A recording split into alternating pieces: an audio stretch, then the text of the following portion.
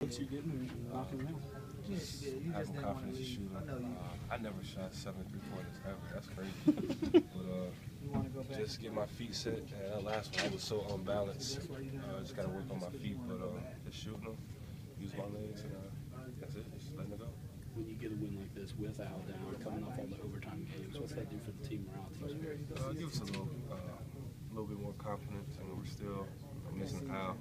But for us to just dig down deep and come back from down 14-point lead, that's real big for us. What did you see on Perro's 3 there?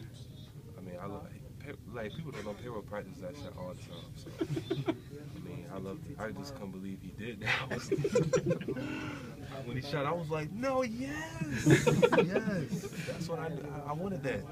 So, man, it was a crazy shot. That should be on the top 10 or something. Got to be.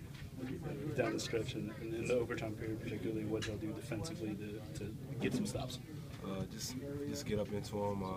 Double Jefferson. He had a big night, but I think we really did well on him towards the end of the game, and try to contain Henderson and Kimball. Thanks, Mike. Good game. Thanks.